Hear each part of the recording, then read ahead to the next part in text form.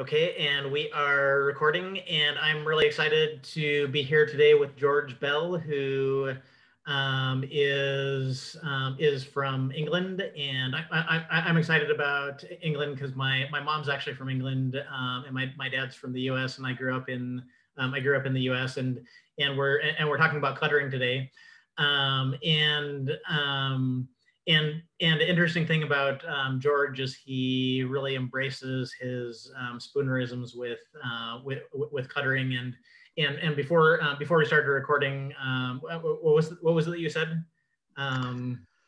We were talking about family, which and I was saying where my family are from, and I said, the family of Bells, who are from the Isle of Man, a place called Silverdale, which we were silver miners.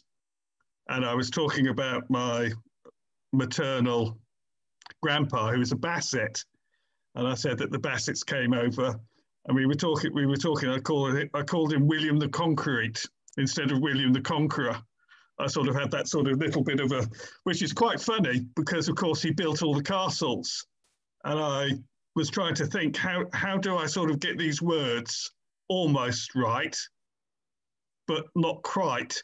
I was probably thinking about the castles and sort of thinking about brickwork, and I threw in a bit of concrete to go with the conqueror. I've got no idea how it works. So the words tend to be associated, but not quite off the mark, So yeah, it's funny. The best time to do that is actually when you're in a pub with a couple of beers and your mates, and they start to laugh. And we were talking about other silly things that happen, is how you can sort of miss the point of a conversation and go off on detours. And we were talking about sort of all the usual stuff that happens. And just before we switched on to live video, I was talking about what I would call the sub-clutterers, which are the people who have individual aspects of it, but you don't actually quite have the full Monty, which is a film in England. Have you ever heard of the Full Monty? Yeah, I think I watched that. That had a bunch of superstars in it, right? Basically, miners had all lost their job, and so they decided to become a sort of male stripping group. And the Full Monty is sort of about taking off all your clothes, but it was a empowerment film about people trying to make a living, So yeah, it was a funny film, but I suppose what it is it's the complete spectrum of cluttering, and the people who have aspects of it, but maybe don't show every single aspect. My cluttering, which I'm told doesn't quite meet the full definition.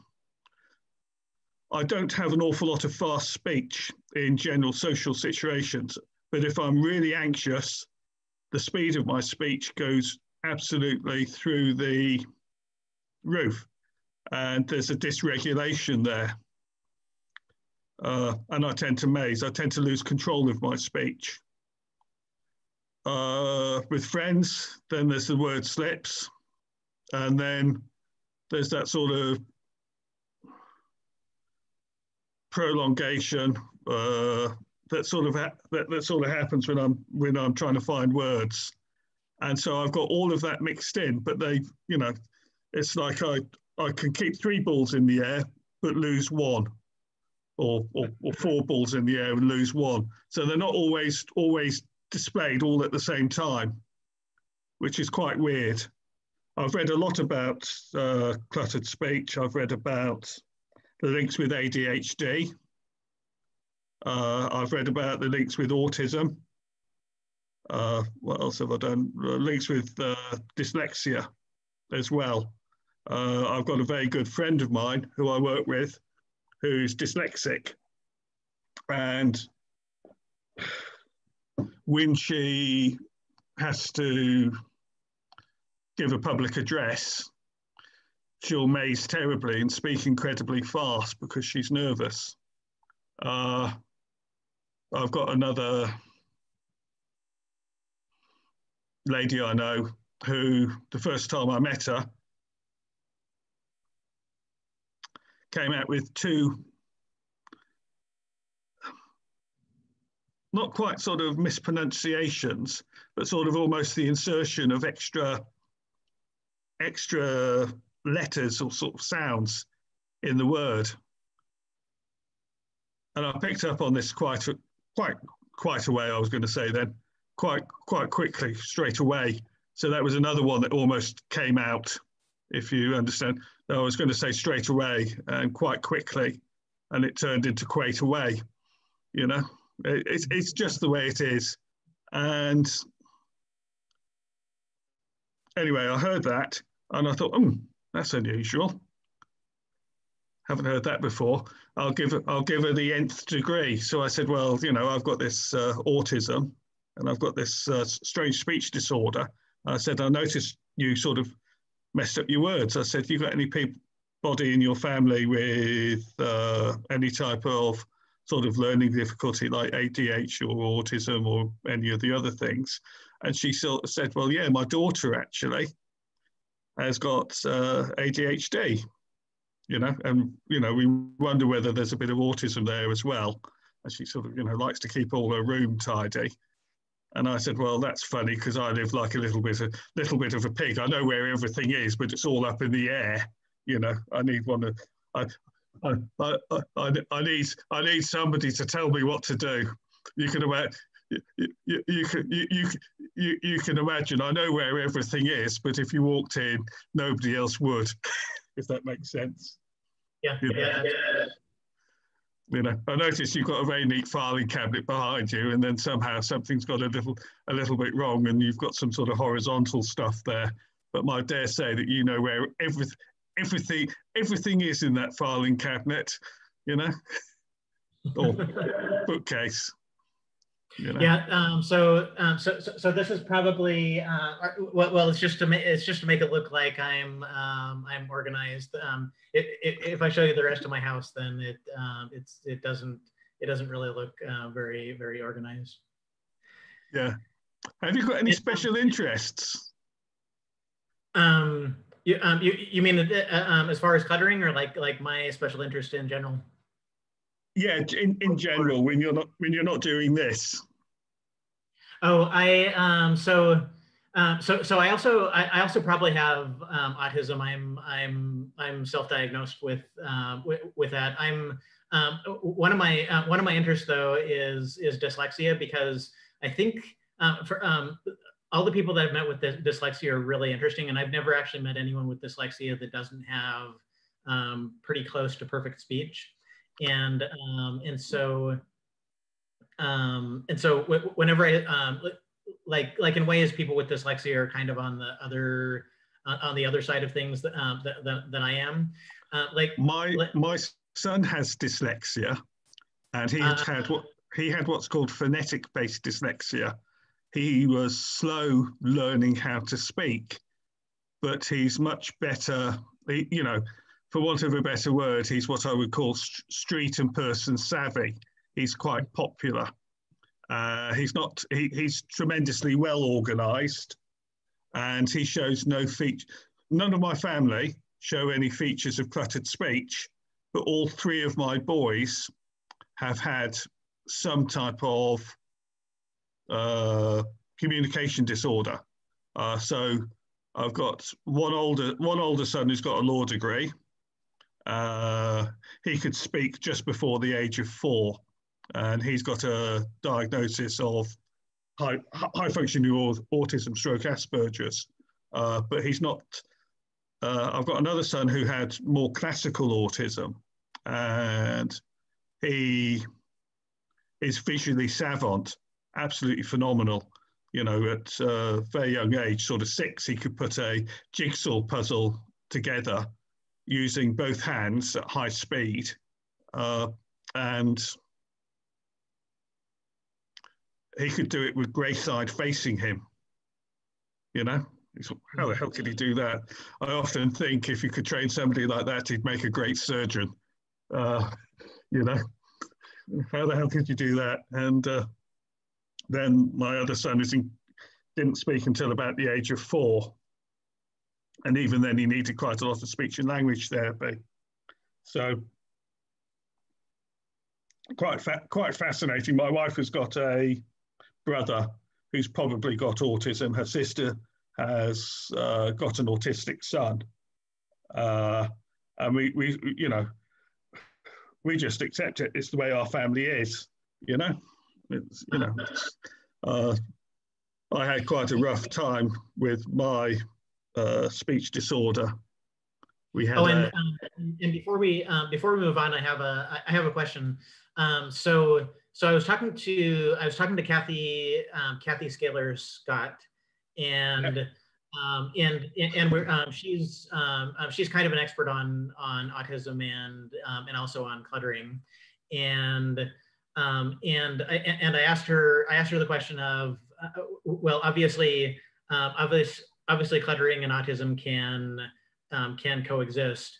And I always say that you can have cluttering with autism and you can have cluttering without autism, but I don't actually know that, because like I think I'm pretty good at being able to like tell if someone has cluttering, but with some people it's really hard to tell if they have autism.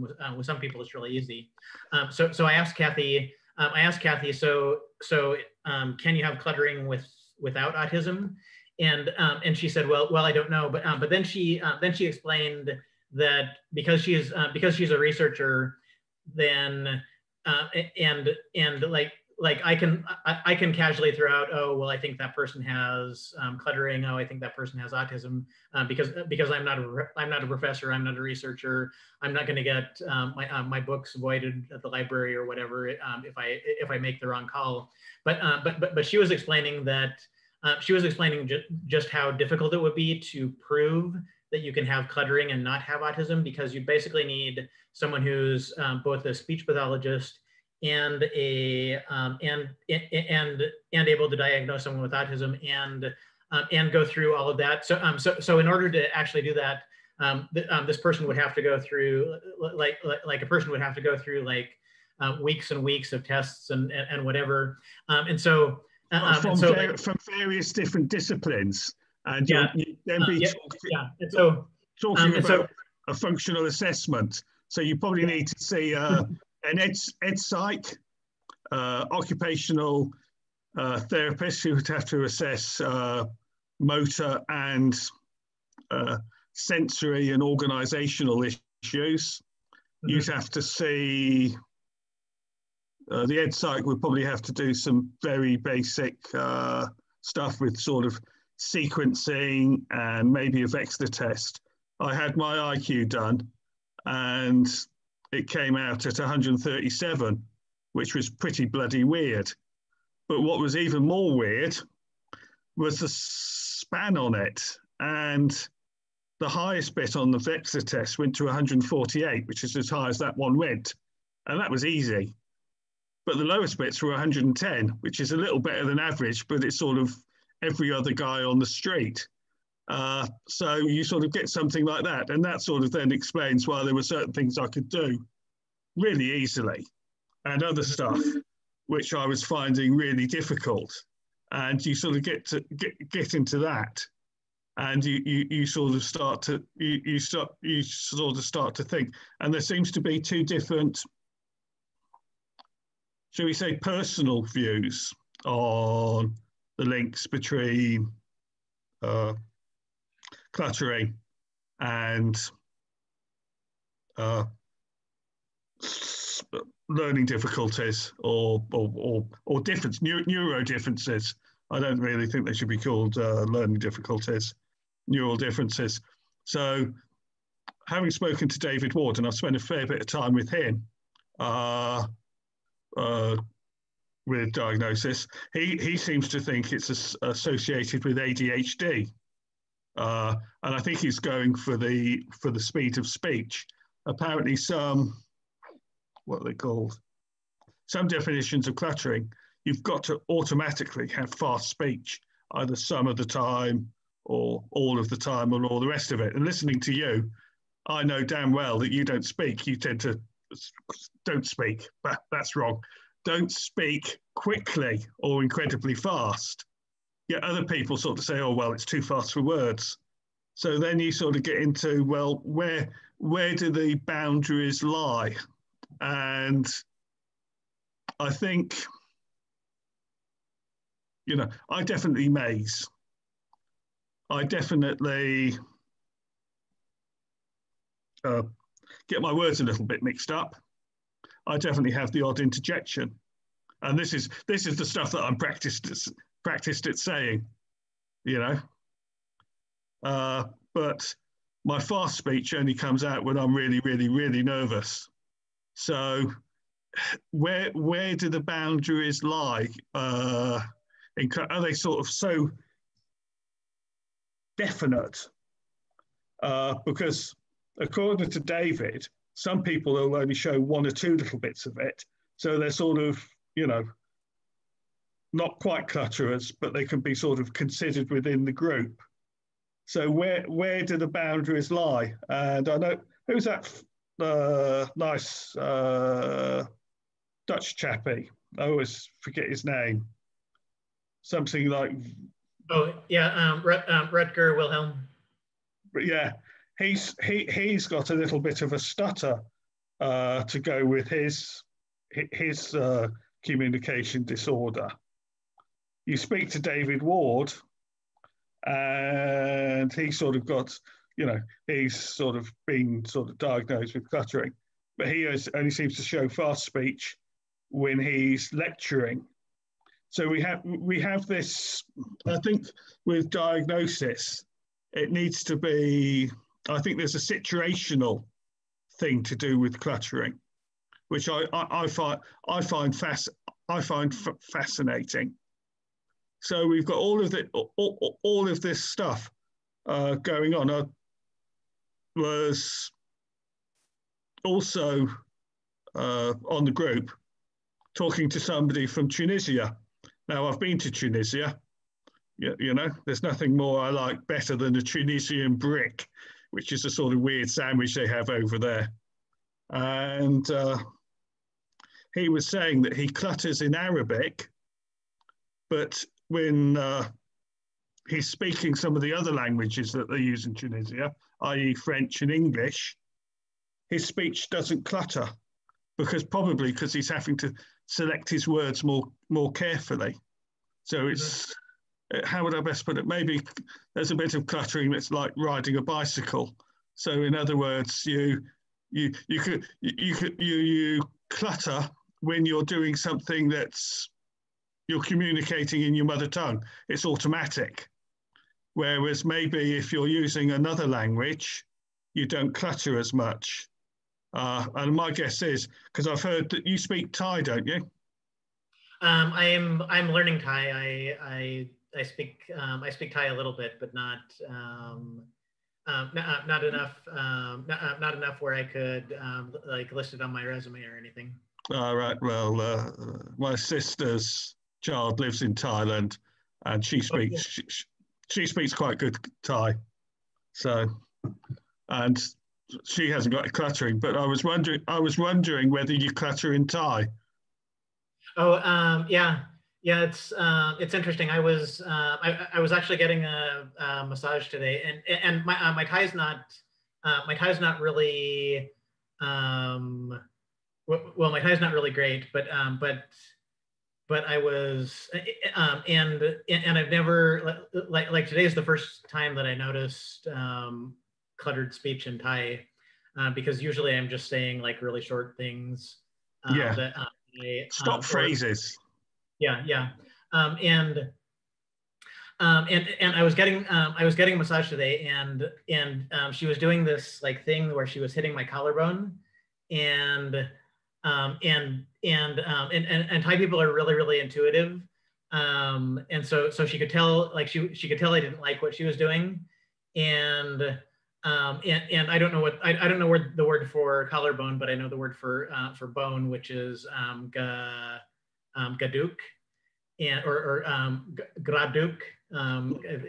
If your niece probably speaks really, really good Thai, they kind of drop the R in graduk and just say gaduk.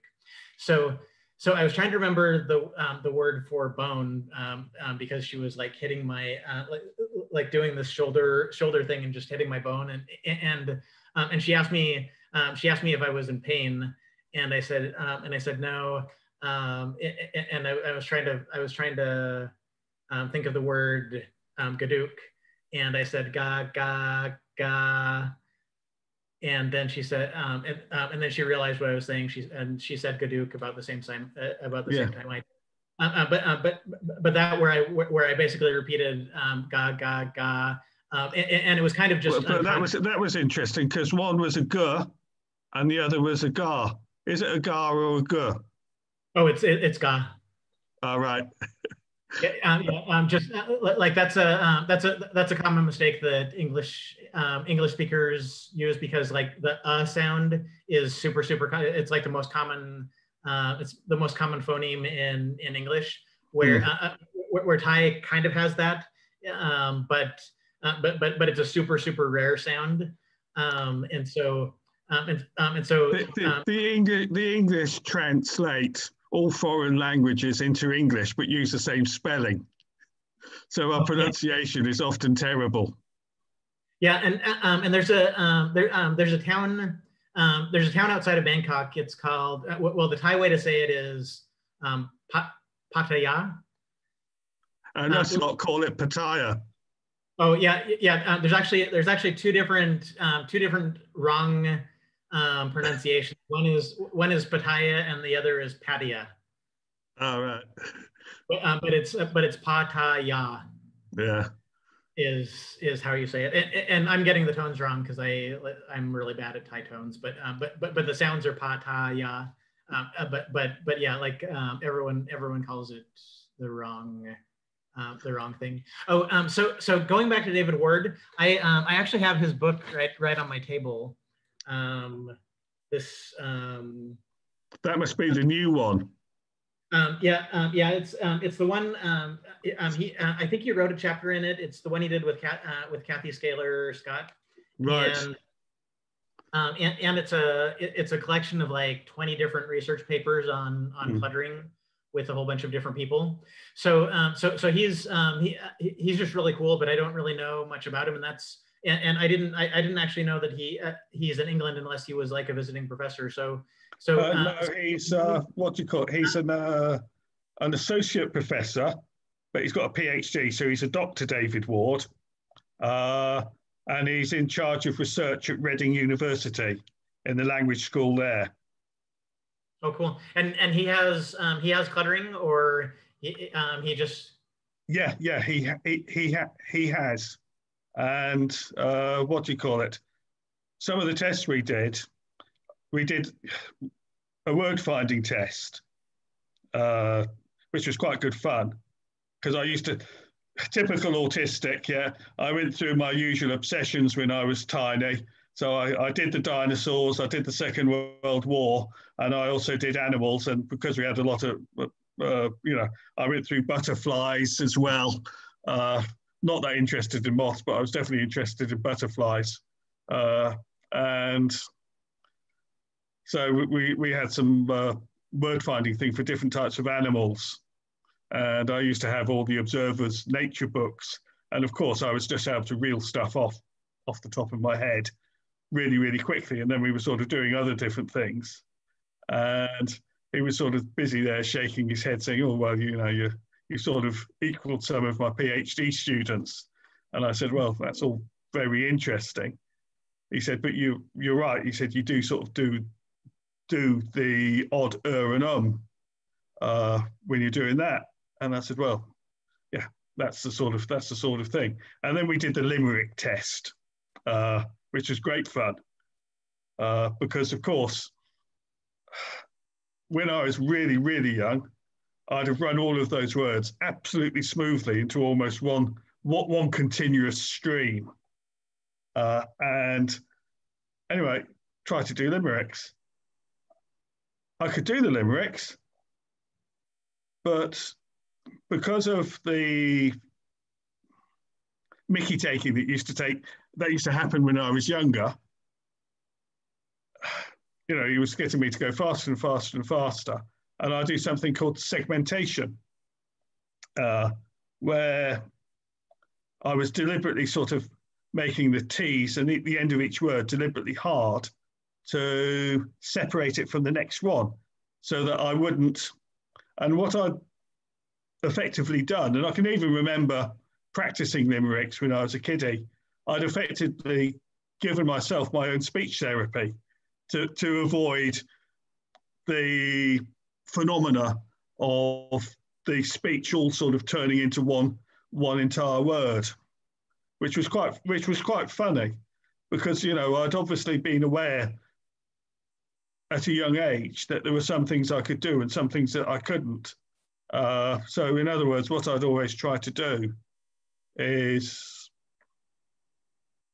deal with any difficulties that I had by practicing, and that's quite interesting, really. So, it was just some of the work that we did together. So, and of course, needless to say, I also brought in my book, because what I thought I'd do is, when you mix up a word, you leave it behind you and you get on with your life. It's not a big deal. But I thought, well, what I'll do is I'll actually record each one of these words that I mix up, as just throughout the normal working day and various other things. And I sort of had a book of them, which was quite amusing. And he looked at it and said, "Oh, that's cluttering." And then, of course, he decided, since I didn't often show fast speech, it wasn't cluttering, it was disfluency. So you sort of have that, where are the boundaries, for want of a better word, at what point are you black, a full-blown clutterer? At what point are you sort of grey, sort of somewhere in the fringes, sort of 3 out of 4? And at what point do you only exhibit a sort of 1 or 2 of the features? That's quite an interesting concept in itself. So yeah, it's fascinating. I think there's a little bit more to cluttering than just the cluttering itself. I think there's an interweave with other disorders, if that makes sense. Mm-hmm. So yeah, it's fascinating. So yeah. It does. And one of the big things that I wanted to talk about is could you talk about like your childhood, your speech in childhood, and then how you got diagnosed, and just basically kind of your journey to from when you were a kid to figuring out that you have cluttering. As a young child, people noticed I was a bit of an oddball. I had the dinosaur fetish and all the rest of it. I was slow learning to read, but I could remember a lot of things. We used to have a fruit, veg, and a mobile shop used to come round to our village in rural Wiltshire in the mid-60s, sort of late 60s onwards. The chap was a greengrocer, and I could remember his name years later, but he was called Roy, and he nicknamed me the Little Professor. So you had that sort of, and that sort of comment is often applied to kids with Asperger's who get get into sort of learning sort of weird and wonderful things and facts. And I got a bit of I had a bit of a science fetish as well, sort of Jacques Cousteau, and I will learn how everything works and will become sort of a really cool scientist. I sort of got there was sort of NASA and the moon mission, and I can remember that on the black and white TV, and how does everything work? And the 60s was a weird time because of course science was going quite quickly, and at the same time it's only 20 years after the Second World War, which was really all piston engines and all the rest of it. And of course the Second World War drove forward computing with Turing and all the rest of it. So you had this sort of massive technological explosion happening in the sort of 40s, 50s, 60s, and 70s, and the advance of science, which of course I was sort of really interested in that. I went through a whole load of different things when I was a kiddie. I went through I think I've already mentioned it, the butterfly, the science, what else? History for a little while, dinosaurs, Second World War was a bit of a thing of mine, and then it was sort of as I sort of did more work at secondary school, you sort of learn the syllabus. And I still know some of my teachers from secondary school, courtesy of Facebook. And, that sort of, I can put myself right back in the classroom, right back in each individual lesson. And it's a very strange thing. I'm not sure how well your memory works with your childhood, but, I can sort of remember decimalisation in the UK, and all sorts of silly things from my childhood, and it's fascinating. I was always a little bit of an oddball child, I'd be sort of on the edge of the crowd. Got bullied a little bit at school, possibly because I was a little bit of an oddball. That happens to quite a lot of people with autism at school. But yeah. I survived school and I survived college. Wasn't very organised. I find going to all the different rooms and lectures quite complicated. But I had a sneaky plan on that, because what I did is I had one or two good friends, and when they all went to skiing in the first year, I attended every single lecture, took the notes, photocopied them, and so when they came back term time, what they did is 6 of them all had a file given to them with my notes, and nothing missed out, so they could catch up with the lecture notes. So, and then of course it was a little bit scratch my back, scratch your back, and they were then able to do the same for me later on during the course. So that was good. You sort of have techniques to cope with your disorganization. What you do is you use the strength of your friends. So yeah, and that's it's quite a good technique. So then of course there was my wife, and we had the children with autism. You think that's a bit strange. Why are they lining things up? Why don't they speak? And stuff like that, and you can't quite work that out. There's something different, but you don't know what it is. So we were very, very lucky. We got a very good speech and language therapist, and I got computer assisted learning, and Microsoft gave us the dinosaur Barney, which used to sort of talk to you and would sort of go with your computer. And, the kids have got A levels and O levels and degrees, and one of them drives. So yeah, it's one of them was with his girlfriend in his house, away from mum. The youngest child has got dyslexia, uh, and we sort of we, in case you hadn't gathered, I sort of developed certain sort of interests, and so we spent 4 hours sitting down just watching. What was it? Yeah, the not it wasn't Macbeth. It was Hamlet. So we had all the we had the David Tennant version, and we had the, always forget his name, played Mad Max. Who played Mad Max? The Australian actor. So we spent a whole afternoon watching the same play, but with two produced in two different ways, and sort of doing silly things like that.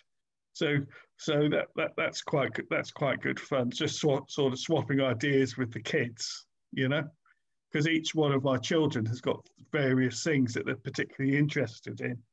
So it's almost as if they've distilled or little bits of the things that I'm interested in and taken them with me. I often wonder how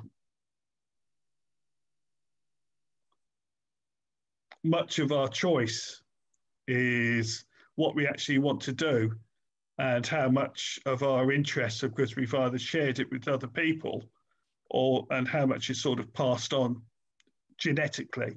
In other words, we're almost sort of programmed to do certain things because of our genetics.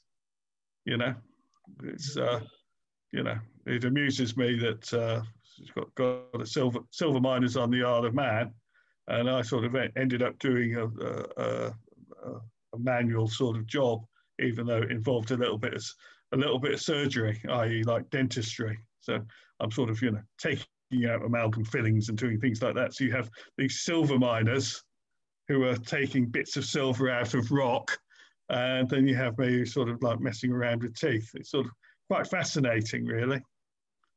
So I'm not sure. You said your mum came from England, didn't you? Yeah. She's from Durham County, and my family's still up there. Yeah. Durham Castle and Durham University, beautiful part of the world, by the way. Yeah, I only went there once when I was like 2 or 3 years old, so I don't really remember any of it. I would have thought the climate's a little different from Thailand, but you might want to visit and read about it on the net. I've got no doubt that you sort of do various things, being a bit of a computer boffin. Yeah. Oh, so I wanted to go back to your diagnosis. So did David Ward diagnose you, and then how did you meet David Ward? Well, that's a long story. We got into a big scrap over the care of my children. I paid for their speech and language therapy, and then the health service sort of came in, and the education authorities, and tried to tell us what was correct for our children. The speech therapist I used was a lady called Sandy Burback, who worked in South Africa with a lot of autistic children, and then transferred to the UK and worked at Eddington and Shatrick, where she's currently writing her PhD, works for the University of Bristol, and sort of went sideways into dyslexia, and sort of noticed that some of the a lot of people with autism also have dyslexia, and vice versa. And I've sort of got some dyslexic features, but I'm more dyslexic when I'm typing than when I'm writing, because I've almost remembered the shape of the words, if that makes sense. So, yeah, we got into a fight over that. When I was discussing things with the authority, and obviously I was extremely worried about my children's future, Eventually got a diagnosis of autism, which explained my differences, but I never realized what the speech, I wondered sort of, I knew that my speech changed a bit under extreme stress, but I couldn't make out what it was. So anyway, wind it forward a few years, and I got left with PTSD after the fight over my children. And of course, what happens is when you get yourself into similar situations, it brings up all the stuff from the past. You feel different and your speech changes.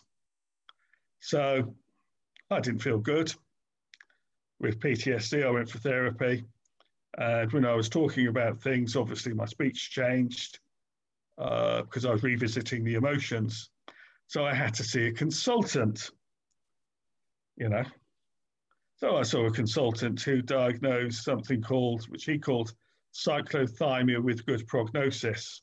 Now, cyclothymia is it's the lowest form of bipolar, but it relapses in about 60% of cases to bipolar. So when I needed help later and I went for help and my speech was going fast, they wanted to lock me up. It must be bipolar. I thought, well, I know my speech is different, but what the hell's happening? So anyway, after getting out of that, and a little bit of a scrap with the local authorities over that, I thought, what the hell's happening? Right, I need to take charge of this. And I sort of remembered what various people had said to me and the looks they'd given me when I was speaking about the things that had upset me, So I thought, right, I need to research this, So I thought, I know what I'll do. Well, fast speech autism, rapid speech autism, rapid speech Asperger's, fast speech Asperger's. And of course, needless to say, I came across Kathleen Scaler Scott, went down her list. I thought, amazing, fast speech, interjections, spoonerisms. I thought, oh my God, that's me. And then because of also because I'm interested in lots of different things, needless to say, I thought, oh my God, if you mazed and you were speaking quickly and you were having trouble organizing your speech, under certain circumstances, that could be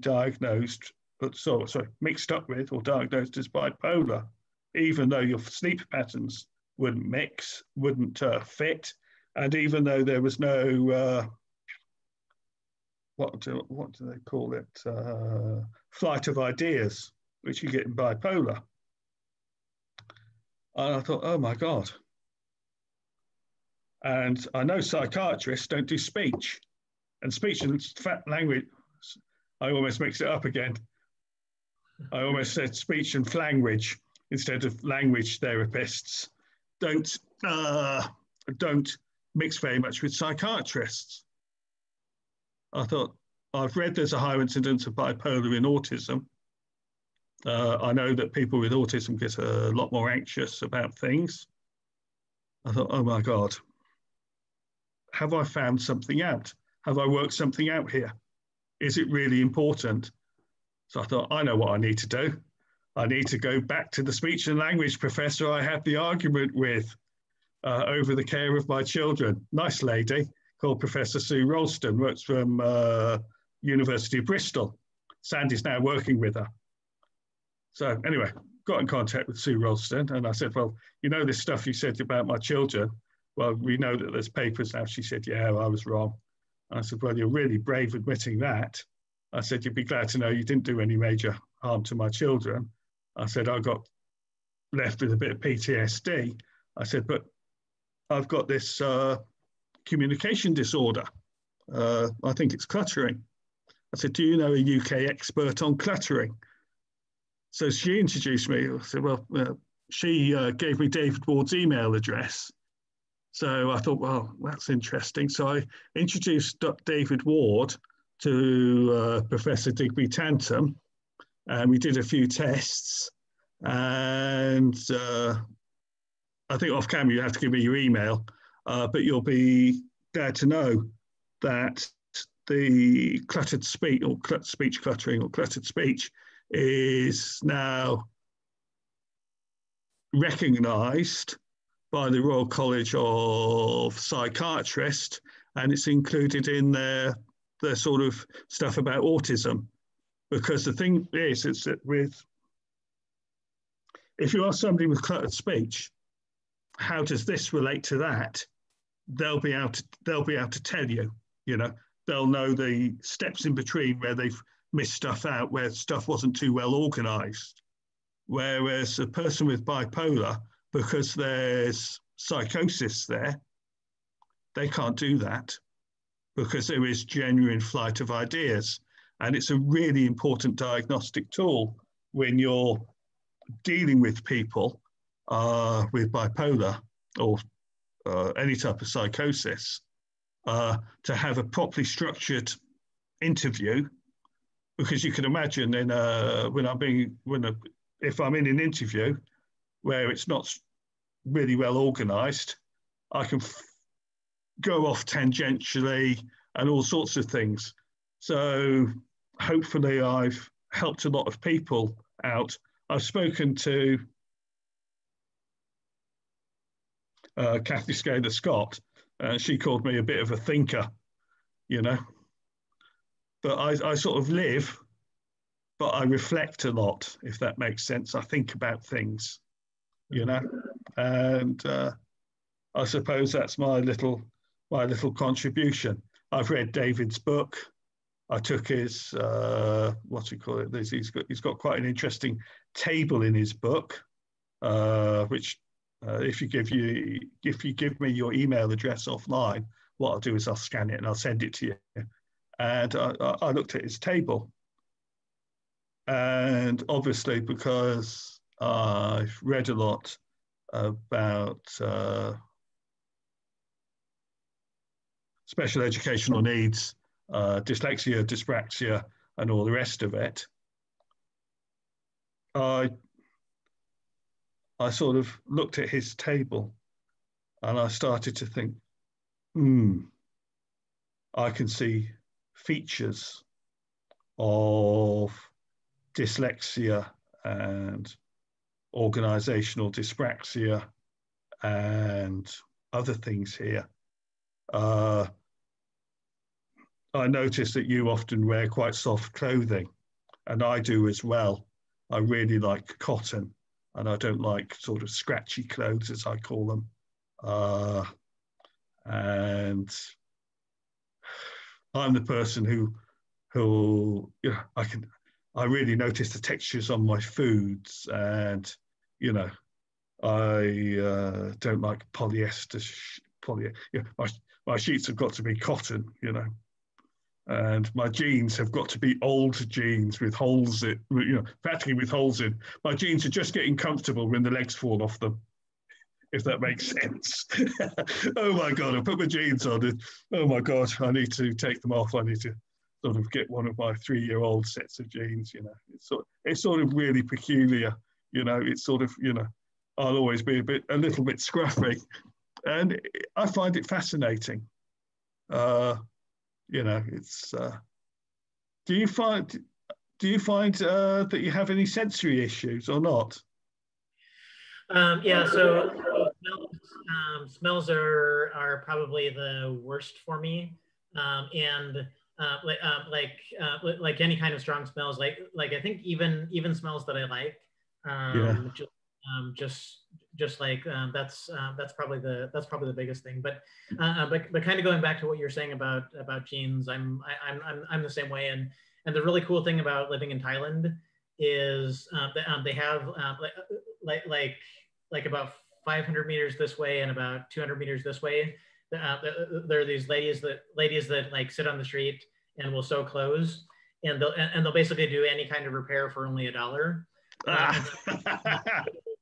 And so the cool thing is that the jeans that I have, like no matter how much they fall apart, like I just kind of wait for them to fall apart. Then I take them to the lady and say, hey, stitch that back together so it doesn't have holes in the wrong in the wrong places. So so that's a really cool thing about living in Thailand, because like in the U.S.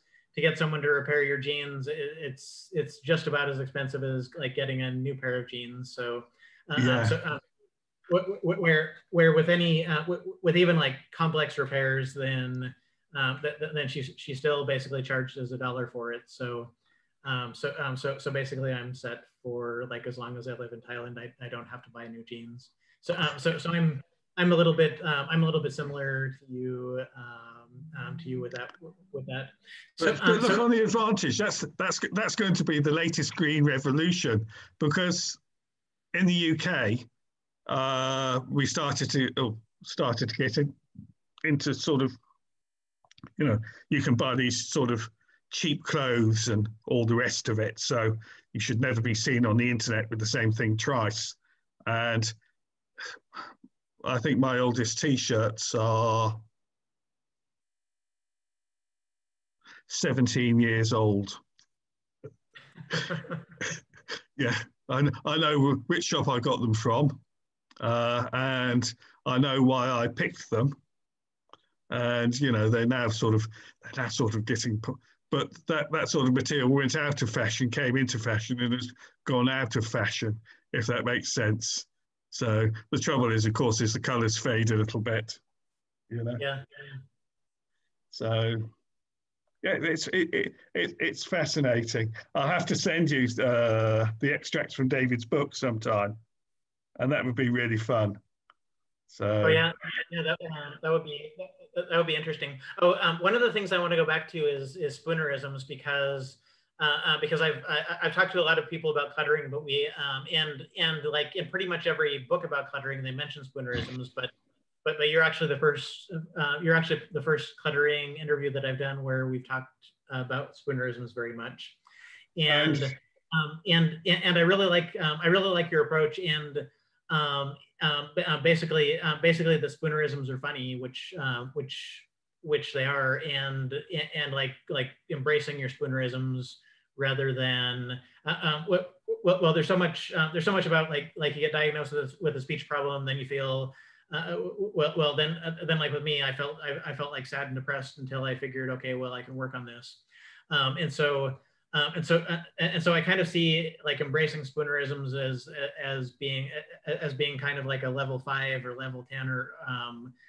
thing that like people wouldn't normally think to do that like initially, like right after diagnosis, but it is a really funny thing, and really and I think a really healthy way of looking at things.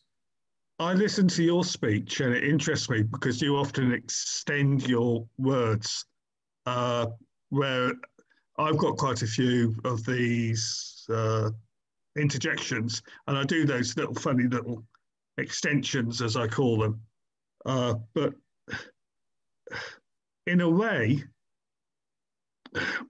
what happens is when you're doing that, people ain't going to interrupt you. So, and you're sort of collecting your thoughts, and what you say is often really valid. And, how would I best put it?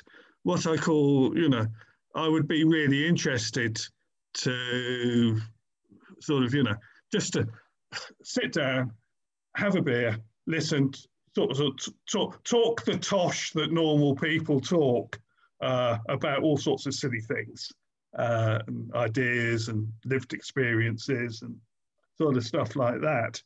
And I feel sure that your speech would probably change. A lot of people know me because I can come out with some quite sort of funny comments quite quickly. And to a certain extent, I word associate as well. So it's quite fascinating. And thinking totally off the ball again, because it was that again the funny words. We used to have what are they called? Not Morecambe and Rice. Oh, what is he called? I always forget his name. We used to have two Ronnies, that was it. We used to have the two Ronnies in the UK who were comedians. Uh, and one of the funny things what their writers used to do, or either he did, was they used to sort of have sort of verbal humour where they'd sort of get their words just a little bit muddled up. And it was almost, what's he called? Ronnie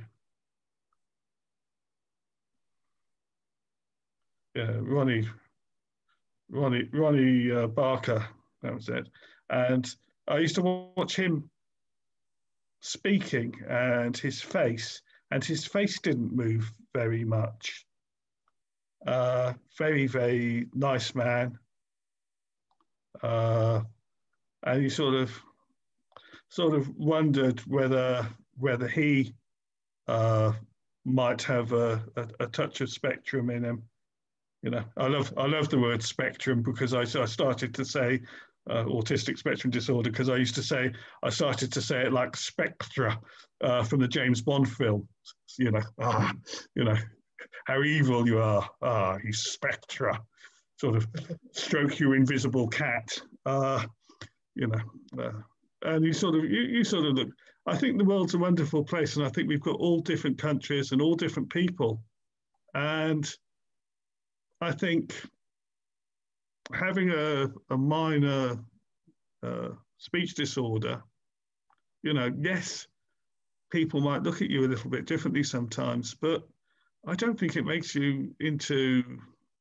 I think it's part of a continuum of humanity, if that makes sense. Mm-hmm. You know, I don't think it's anything to get overfussed about.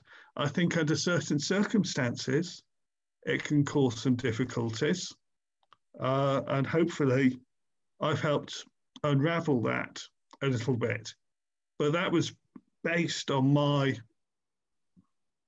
lived experience. I wish I hadn't have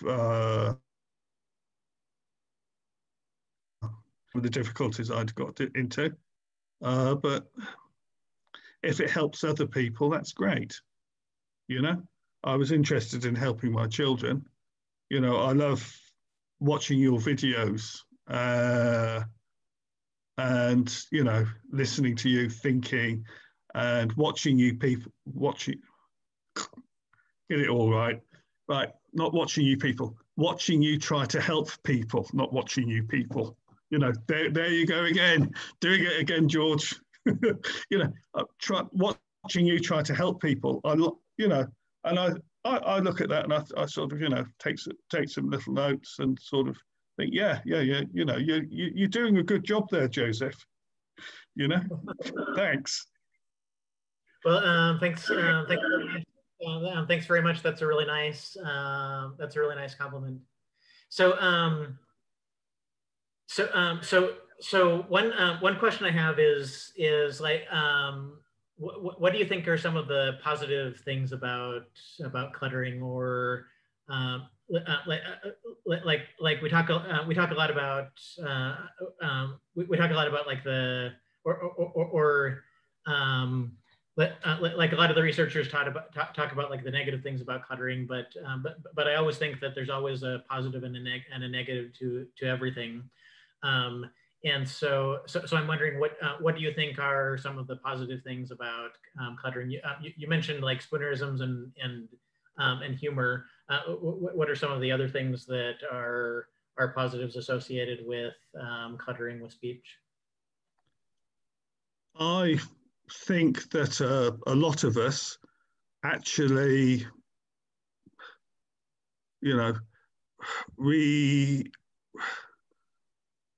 not necessarily the average run-of-the-mill people, if that makes sense.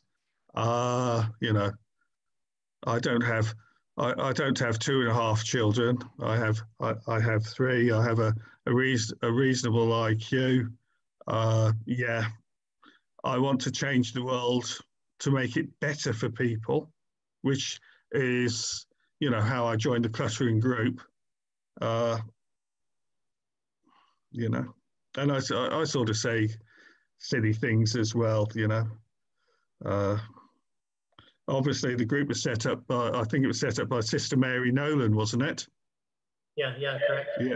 Yeah. And so I always sort of, I know I shouldn't do it. I always joke about my my internet girlfriend, Sister Mary, you know, and stuff like that. Uh, I know it's a little bit irreverent, but I think we're a very broad church. I think we've got a lot of interesting people, and I think we have a whole multiplicity of talents. And I think that the cluttering isn't our actual primary thing. Yeah. I think the thing that's really interesting about us are the assorted specialisms and special interests and all the rest of it. I think the humour is great.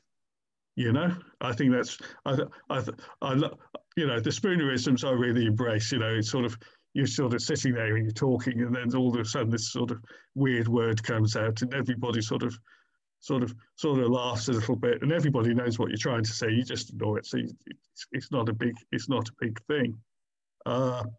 The fact is that we exist, that we're a very broad church and all the rest of it. And I don't think anybody should pick on anybody else. You shouldn't, there's a lot of things that have changed over the years. I mean, people don't pick on transgender people, they don't pick on people for being black or anything like that anymore, and that's a good thing. Or having physical difficulties or learning difficulties. They don't pick on people for that. And I don't think people should pick on people because they have a stutter or because they speak slightly differently. It's not how you say it, it's what you've got to say that's the important thing. And I think people should be free just to be accepted. And if people need a little bit of a hand with something because they've got a particular learning difficulty or something like that, they should always get the help they need. You shouldn't. You shouldn't. I think the world would be a better place if everybody was a lot kinder to each other. You know what I mean? Yeah, and that's a really great way of looking at it and just kind of embracing everything. So another question I have for you is if somebody has a friend with cluttering, then what advice would you have for that person? And it's kind of well, one of the things that I realized about stuttering pretty recently is that like if there was that question with stuttering, then probably my number one thing that I would say about stuttering is don't interrupt the person who's stuttering, and that's something that I wouldn't have realized if I hadn't actually talked to people who stutter, because I think a lot of people that aren't really used to stuttering see this person struggling with their speech, and they think, oh well, I want to help them out, so I'll finish their sentences and stuff. But that's for stuttering, that's really bad. Or maybe not bad, but just counterproductive, and can make the person stuttering feel like really disheartened. And so I'm wondering, like for cluttering, it's probably like people interrupt me all the time, and it kind of bugs me sometimes, but it's not like something that I think about the next day or later on that day. So So I'm wondering if there are things like that, like if somebody's friend or husband or has cluttering, then what advice do you have for them interacting with the clutter? I think if the person starts to maze too much, it can be helpful to sort of try and say, oh, you know, so not necessarily so, sort of focus, get on track. And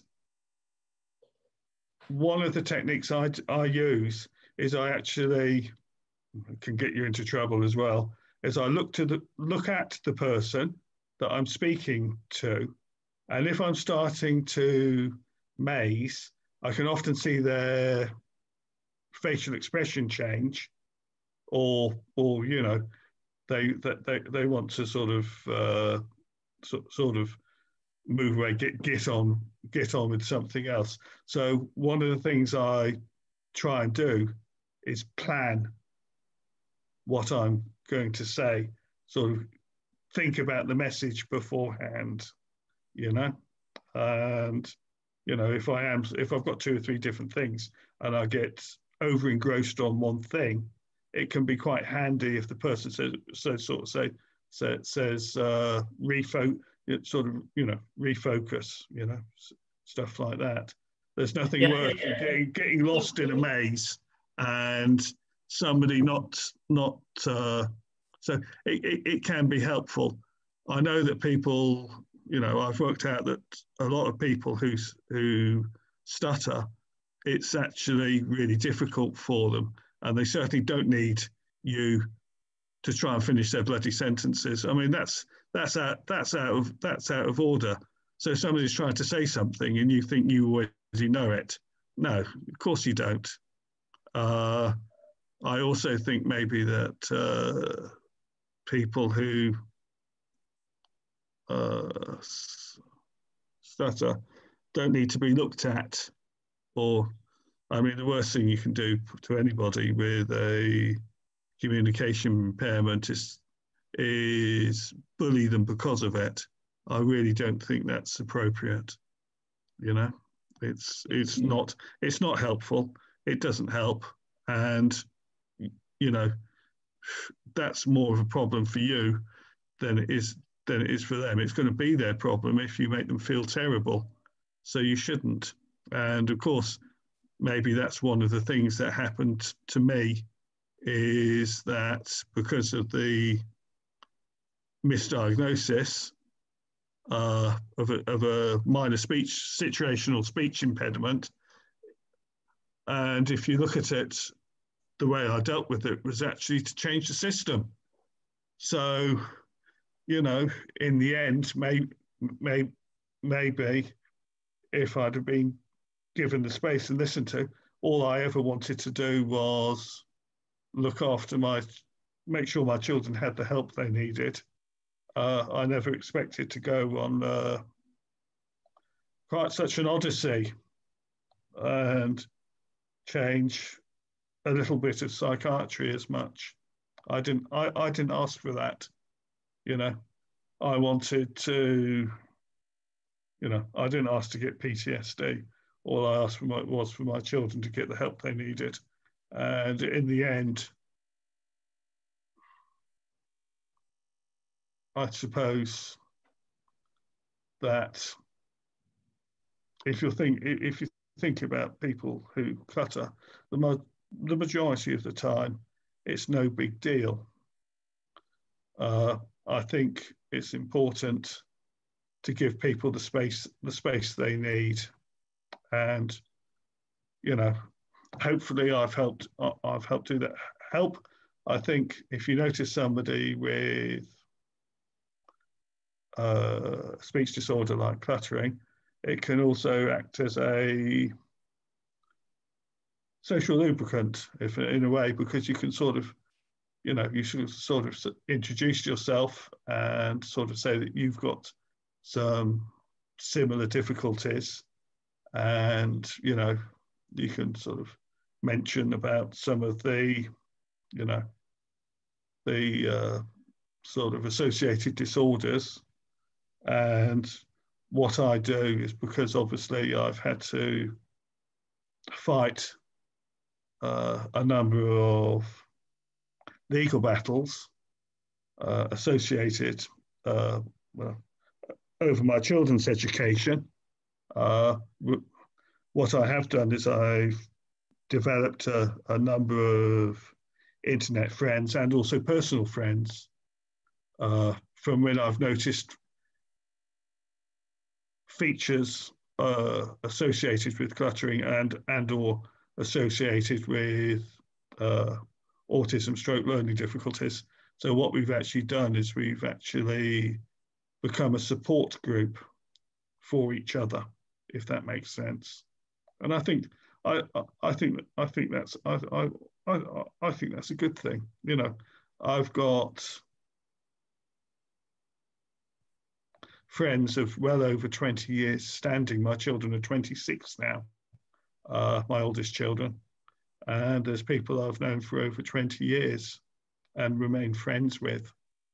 So, you know, I think we're an interesting community, you know, a tribe. I think there's a book called Neuro Tribes, isn't there? I think we're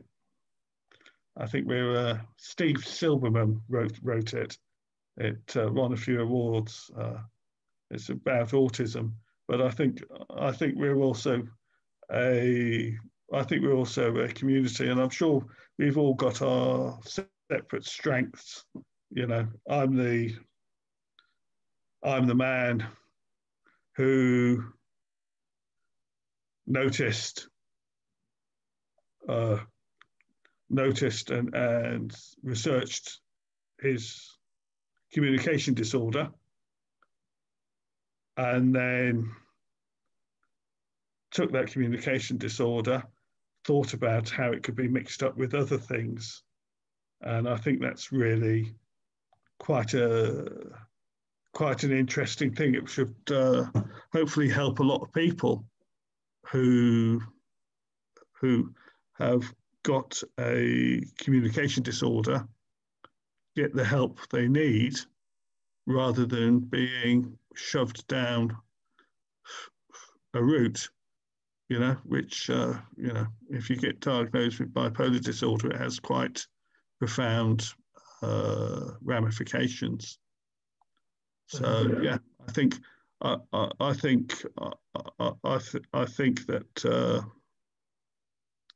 you know, it needs. I think medical clinicians need to be aware of the communication disorder.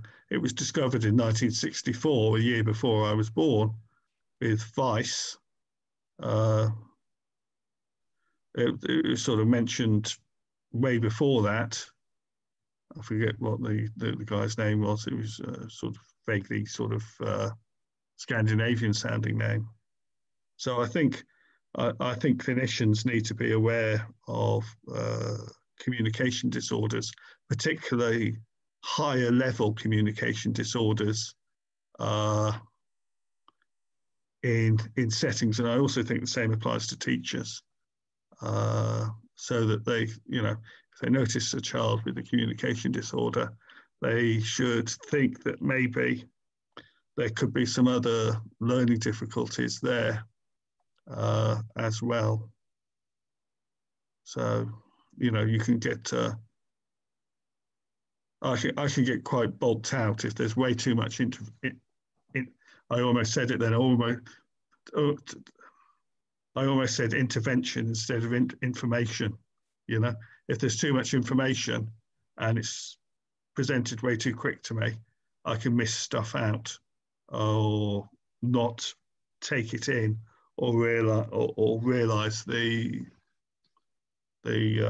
interrelationship between it, and that in itself can cause some difficulties. You know, I can get hold of the wrong end of the stick, misunderstand what people are trying to say. So I think there's a whole lot of very subtle stuff as well, with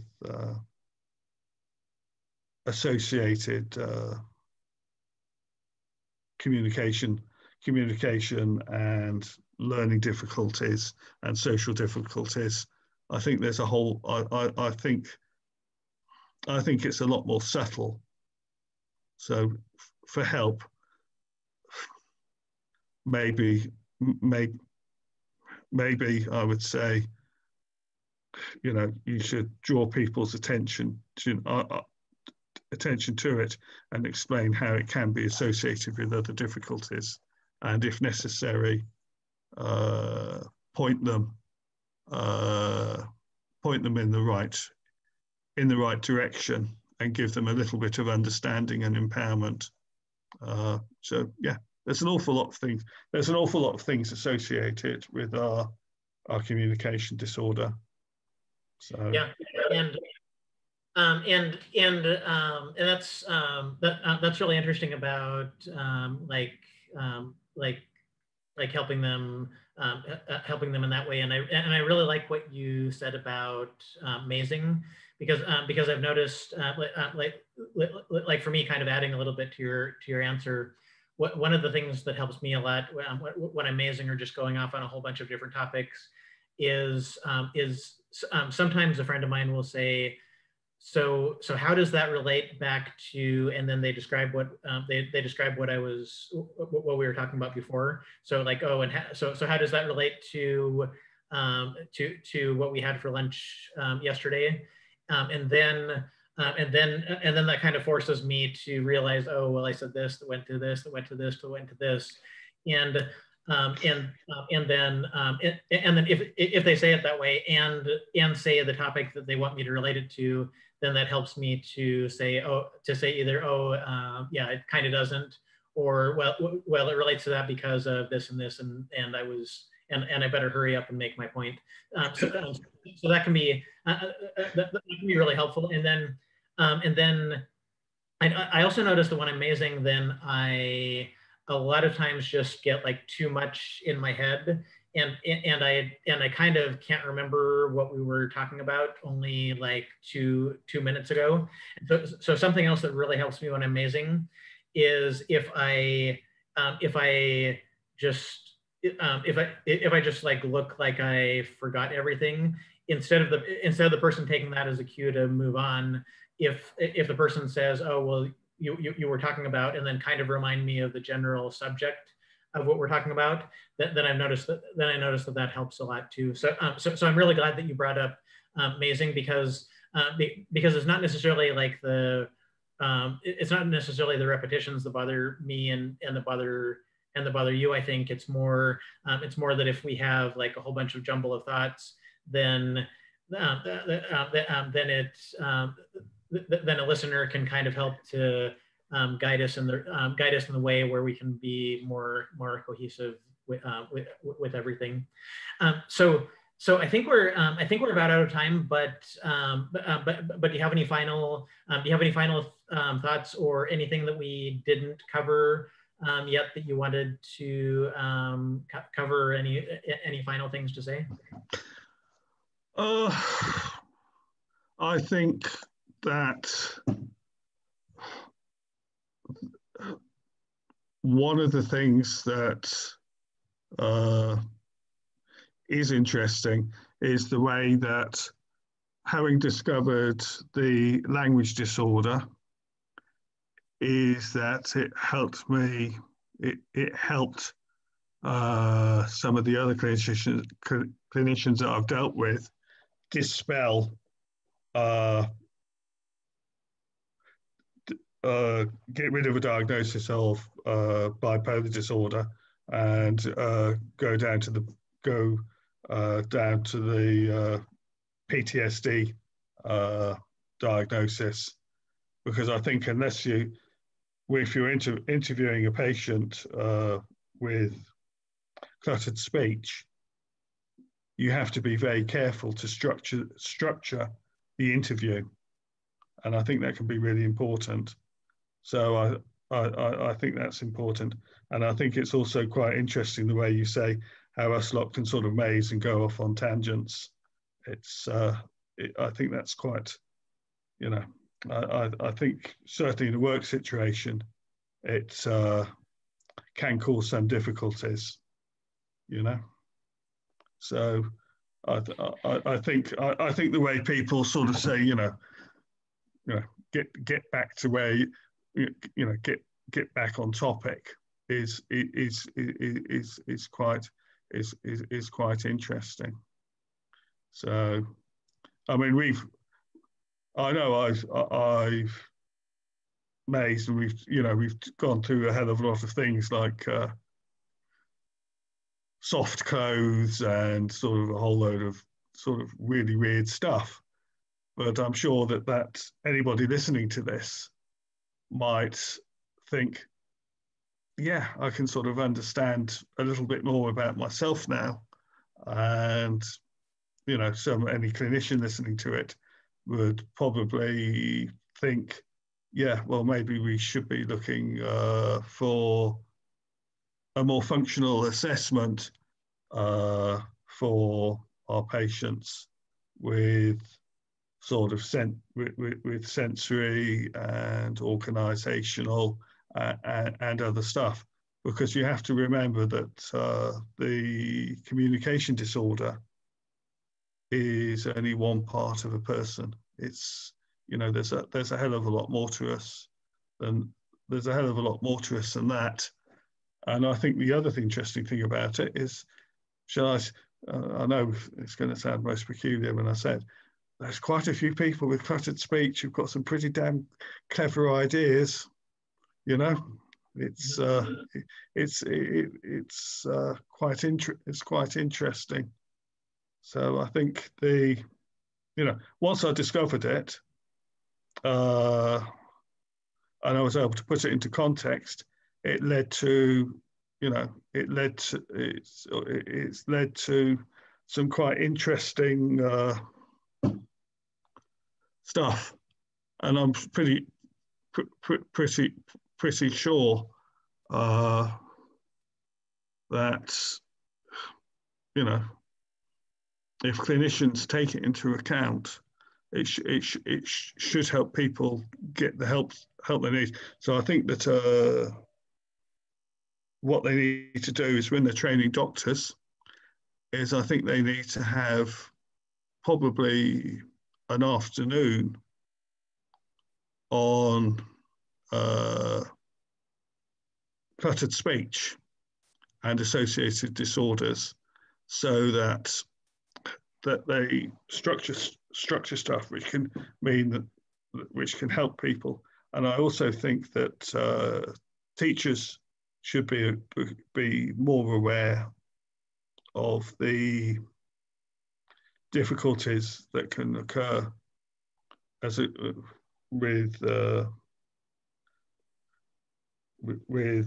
cluttered speech, so that they're sort of, you know, so that there's sort of little flags come up saying, well, you know, if this person's got cluttered speech, could there be other things associated with it, you know, in a teaching and a clinical environment, and also in a work environment, because you might well find that person's got a hell of a lot of special skills, you know. It's an interesting condition, but I think that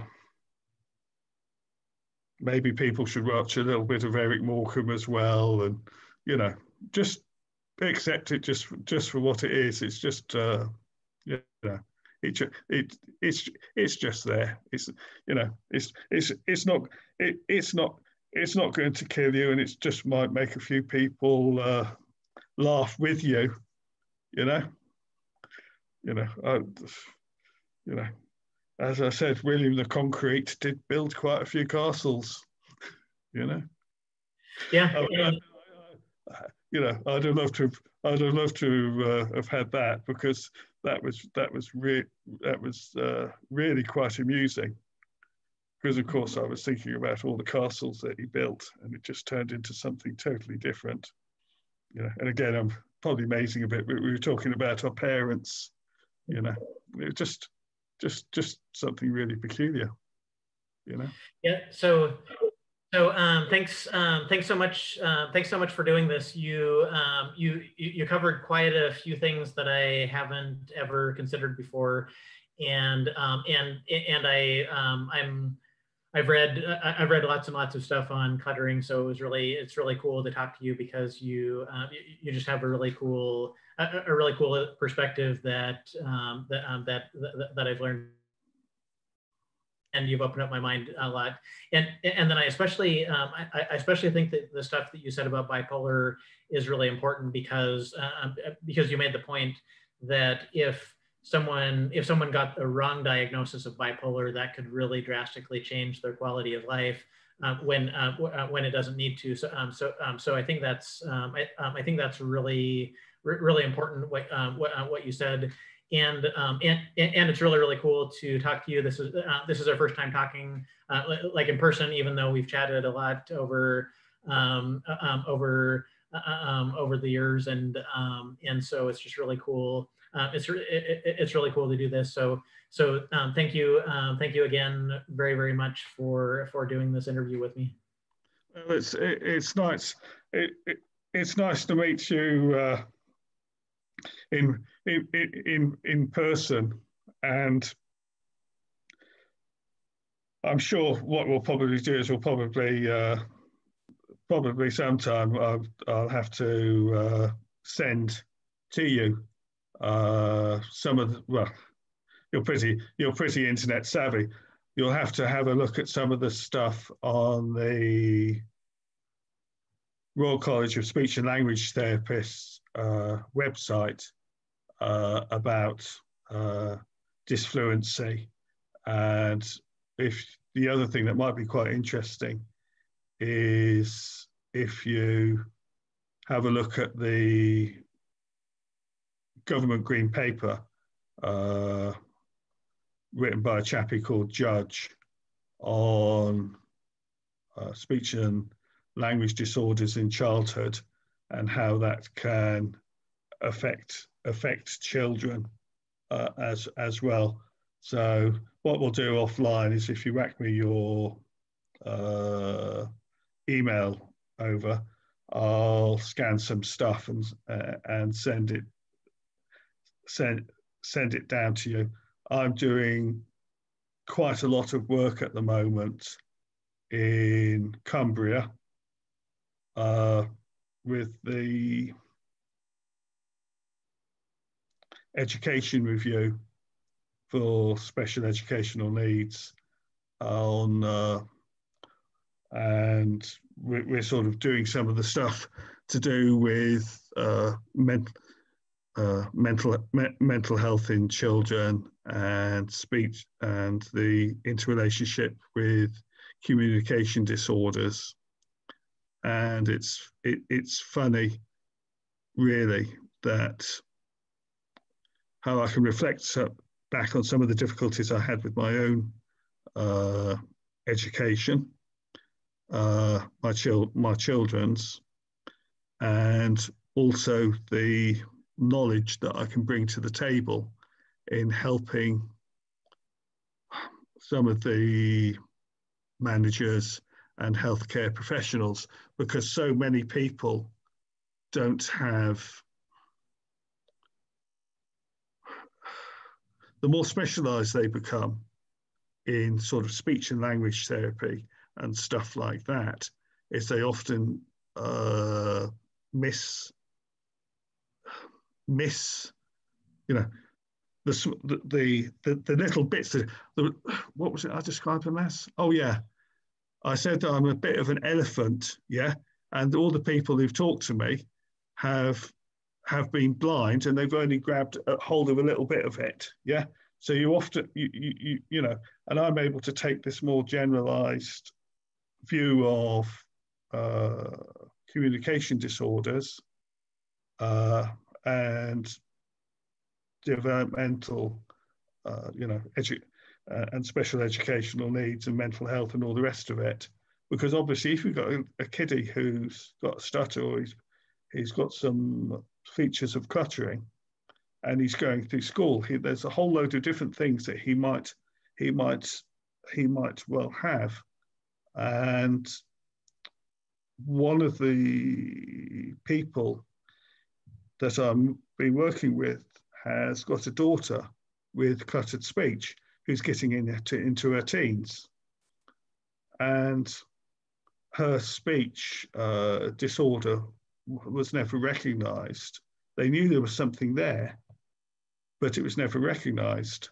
And I was able to talk to Mum, talk about my own, and she was able to say, that's what's been happening with my daughter, you know? So there's a, you know, I think we're stronger as a group, and I think being open about it can help a lot of other people. And I think, you know, I'm pretty sure that the stuff that we'll do offline will make you think about a whole load of different things. But you know what I'd really like to do?